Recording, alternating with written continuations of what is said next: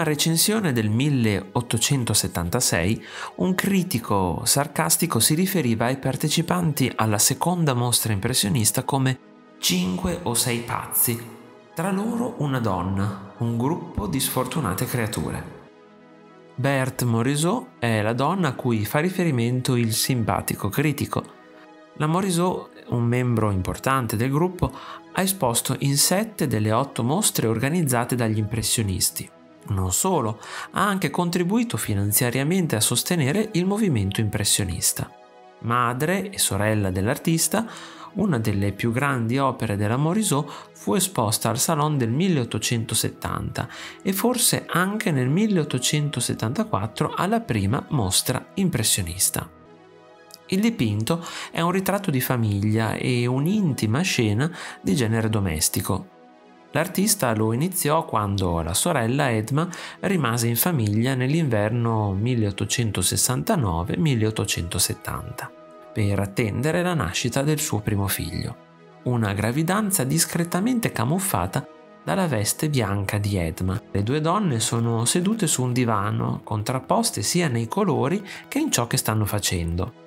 Edma, vestita di chiaro, le mani giunte in grembo, lo sguardo fisso verso il libro, sembra in apatica attesa. La madre, vestita di nero, è concentrata nella lettura di un libro. Davanti alle due figure un elegante tavolino con appoggiato sopra un bel fiore d'ortensia.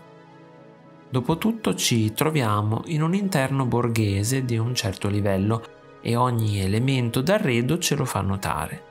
Ma tornando sulle due protagoniste ci accorgiamo che forse sono troppo diverse. E un motivo c'è. Ansiosa di inviare il dipinto al Salon, la Morisot sollecitò un consiglio del suo mentore, Edouard Manet, che l'ultimo giorno utile per la presentazione dell'opera si decise a far visita alla casa dell'artista. Testi scritti dalla Morisot ci rivelano che, piuttosto che offrire suggerimenti verbali, Manet fece molto di più. Pare infatti che abbia ampiamente ridipinto la figura della madre dell'artista e l'osservazione attenta del dipinto ce lo conferma.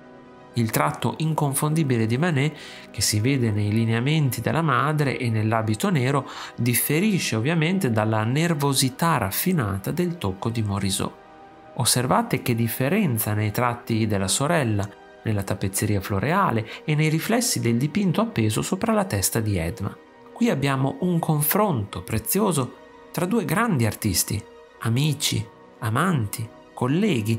La Morisot e Manet furono tutto questo, ispirandosi a vicenda. Lei alla fine sposò il fratello di Manet, ma non smise mai di dipingere.